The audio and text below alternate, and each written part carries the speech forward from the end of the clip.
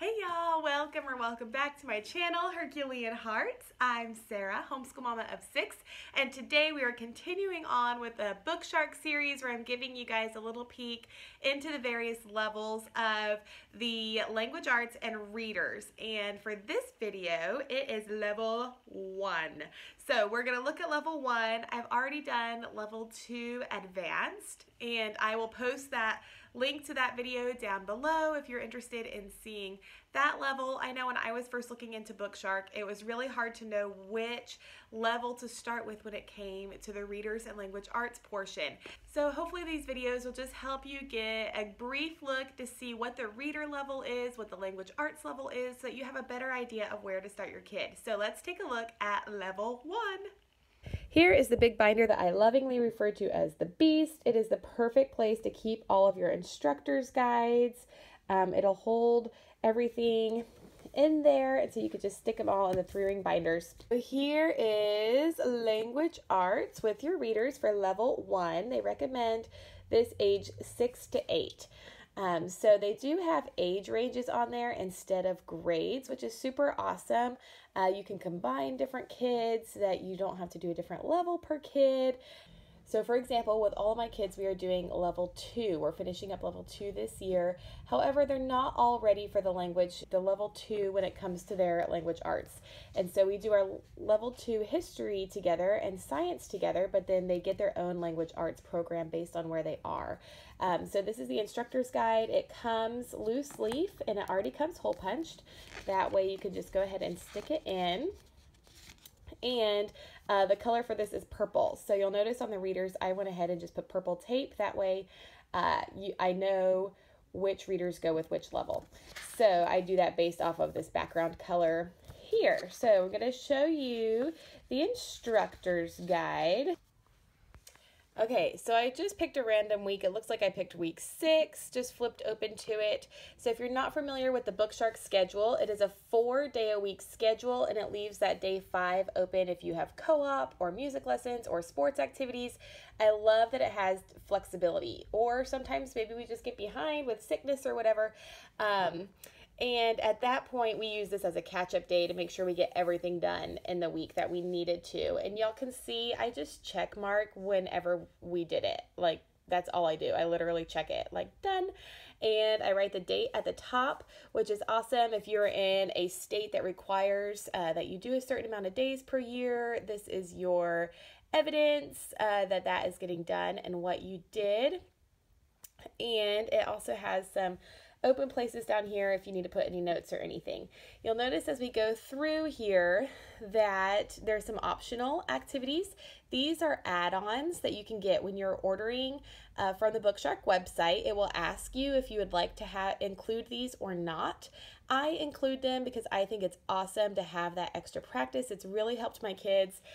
Plus, it's already scheduled for me. And this level 1 does include your handwriting. It's a handwriting without tears, book 1, and I will show that to y'all.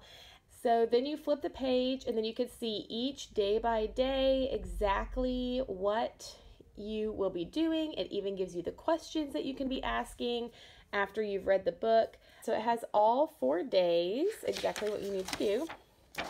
And then at the end, back here, there is an activity sheet. So if y'all haven't seen my videos before, then you're like, well, where are the activity sheets? I will show you those now. What I do with my activity sheets, I don't leave them in the scheduled binder. Some people do, some people don't. That's totally up to you. You can take one sheet out each week.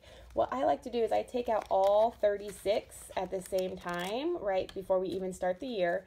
I create this cover and I laminate it. This is obviously for my son Josh and what he has been doing this year. So this is what the level 1 activity sheet for language arts looks like. So their first day, they always do some kind of copy work, no matter what day it is. And the copy work always comes from the readers that they are reading from. So I really appreciate that the readers that they're using corresponds to the language arts that they're doing. And so that way they can see the principles that they're learning. They can see that in action, how it actually is used in literature. This level 1, there's a lot of dictating. So the parent or older sibling or whoever will do the actual writing while the child comes up with the story or the poem or whatever it is for that week. So as you can see, each week it follows that same format. They do their copy work, there's dictating that they'll do, and then they usually have to come up with their own story. In section 3 of your instructor's guides, or there's even a website that I will also link down below that shows the scope and sequence. So here's your scope and sequence for Language Arts 1. The very beginning, they're going to be starting with the at family, spelling those words, being able to read them in their books, and then they're working on capitalization, matching initial letter sounds, and things like that. So if you have a really advanced reader, you might be like, well, they're way past this at family and reading, and that's fine, but are they way past capitalization? Or if we're moving down, you can see that we're then going to be introducing plurals, articles, homophones, antonyms. So just because you may have a really advanced reader, this might be the right level for you just based off of their language arts abilities. So you want to base it more off of where they are with their language arts than compared to the reader. Otherwise, the language arts is going to be way too hard and you're going to be frustrated, they're going to be frustrated, and that's just never a good thing. So that's what you'll be doing by the end of the year. So in level 1, there are 11 readers. These books are different from their read-alouds. The read-alouds are the books that you read out loud to your kids, and these readers are the ones that they will be reading completely on their own. You can see that I have the purple like washi tape down here. I did that on all of their books to match the language arts color. So this is not done by BookShark. Your books will not come like this. That's just something I picked that tape up like Walmart or Hobby Lobby and just color coded them myself. That way when they're on my bookshelf, I know exactly which books go with which level and make sure that we have all of them together. This book you'll use every week. It's the I Can Read It word list. Each week has a different lesson that you work on, and this is your lesson for the whole week. And these are the words that you go over every day. And so you guys will just read them together. So it starts at the very beginning, a very good place to start. So that first week we're doing the at family, and so they're going to be reading these words. This down here, there's also sight words in your instructor's guide, and so I added the sight words on here. That way we can practice reading the main words for the week, and then we can also practice reading the sight words. So that's what these handwriting, those are just me and what we did in our family. And then in addition to the word list, you also have your reader. This is the first book that you do. It's the I Can Read It series. It's just a bunch of short little stories that you can see go along with that first week. That first day, you'll be reading these, a lot of at families, and there's a lot of pictures, big, nice big print. Oftentimes it's just one story to go along with the word list book. Sometimes it's more than that. And then they're really funny little stories. Like my son that was doing it, he thought that they were pretty funny, which was helpful when it came time for him to have to read, because as you're learning to read, sometimes it's frustrating to have to read. So this kept his attention. He liked all the pictures and that they were funny stories. I Can Read It, book 2. And these stories are just a little longer. It's still a nice big type, still lots and lots of pictures, but just a little more words on each page. You move to book 3. So, and here, there's even more words on the page, and the pictures are a little smaller, but the stories are still really funny. They kind of go along together. You see a lot of the same characters throughout the books. And so you can see the reading level as it progresses. This is your next book, The Best Trick.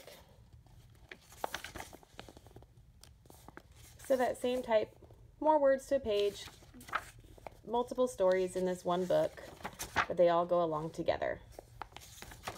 After that, we move into the Dr. Seuss books. There's a couple of these, Green Eggs and Ham, Let's Put Me in the Zoo. So just your typical Dr. Seuss books, followed by The Cat in the Hat. fish, two fish, red fish, blue fish. So we have a couple weeks where we're reading Dr. Seuss books. Big ball of string. Last book for level 1 is The Step Into Reading, The Bravest Dog Ever, The True Story of Balto. This is a fan favorite. I know everybody loves reading this book. It has a lot of good feedback. So that is the reading level. Another part of the language arts level 1 are the bingo cards, and it gives a couple of each of these bingo cards that you guys can play together. So it's just a lot of fun. These are just a couple examples so you can kind of see how that works. They also give you the little cover pieces so that you have everything included there with the bingo game. It is part of the instructor's guide. It'll have that as an optional activity to do the sight word bingo. Another optional thing that you can use with the level 1 language arts are these Explode the Code books. So I'll just show you quickly what is inside. We love Explode the Code. It really helps give a good foundation, writing, some matching. Then they look for the sounds, find the matching words, and they're starting to write. And again, this is already scheduled in your instructor's guide already for you. It's usually 2 to 3 pages. Per day. That way they can get all 3 done. Here's book 2. So you can see it uses the same pattern, but the words just get progressively harder as you go through. And book 3.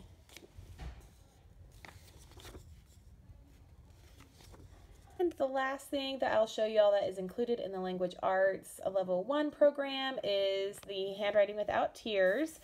You get this book, and then it also gives you like some loose leaf paper that has these 2 little lines if you're familiar with the Handwriting Without Tears curriculum. It does not give you like the wood pieces. That is something that you'd have to get separately. I haven't found that we really needed that, and it does not come with the teacher's manual either, which again, I don't feel like we really needed that at all. So this is just great practice. I like the way that Handwriting Without Tears is set up. Typically you only do handwriting twice a week, and it's usually just 1 page at a time, sometimes 2, just depending on the week. So that was just a basic overview of everything that is included with the level 1 language arts and readers. I did also show you those optional add-ons that you can get. When you go on to order, you can say if you want those or not. Whether you get them or not, they are scheduled in your instructor's guide already for you. So that is a huge extra bonus that we just love. For those of you that don't know, I am a BookShark convention rep. So yeah, I will be in the Woodlands, Texas. I will also be in Ontario, California, and Phoenix, Arizona for this 2019 convention year. If you're at any of those 3 conventions, please come to the BookShark booth and say hi. I would love, love, love to meet you and chat with you, whether it's about BookShark or homeschooling or just life in general. I would love to have a conversation with you. So stop by and see me. If you're not at any of those particular conventions, but you do go to a convention, be sure to stop by the BookShark booth there as well. And let me know in the comments below if you're going to convention and which one you will be at. Anyway, but as a convention rep, one of the biggest questions that we get is what level to start with, because my child has such a high reading level compared to their other skills. And that's kind of, in some ways, it's kind of a tricky place, because if you look at this level 1 and you're like, Dr. Seuss books and at family words, like that was, my kid was doing that at 2 years old. So if that is you, where you look at the readers and you think, well, my kid would be bored with those, or they were reading those a long time ago. However, their language arts, maybe they are still working on capitalizing that first letter in a sentence and then adding punctuation at the end, learning what plurals are. So if the language arts looked good, but the readers just looked really simple, my suggestion is to start with where they're at in the language arts. So look at those scope and sequence and see at the different levels where the best fit for your kid is. Even if the reader itself is at a lower level than what your kid may be reading, we're still wanting them to understand those concepts that they're doing. So what I would suggest with that is either using the readers with the language arts where they are, and then just supplementing books from the library that are at that higher level that would interest them to read for their like fun reading time, or you let them read the read alouds to you instead of you're reading to them. So they have their readers that are part of their language arts section, but then use the read alouds for them to read to you. That way they're getting both. They're getting the language arts level that they need, but then they're also getting challenged with their reading, and they all go together. And so that is what I would suggest for you to do if you have a really strong reader that's still needing some extra support and help in that language arts department. Please don't forget to give this video a like. That really helps the channel, and it helps us so that other people can find this video to help them in their decision of what BookShark level to be using. Don't forget to subscribe down below. That way you can see how we are able to use BookShark for our family of 8 and all the different levels that we have in store and all the fun that we have doing it. So until next time.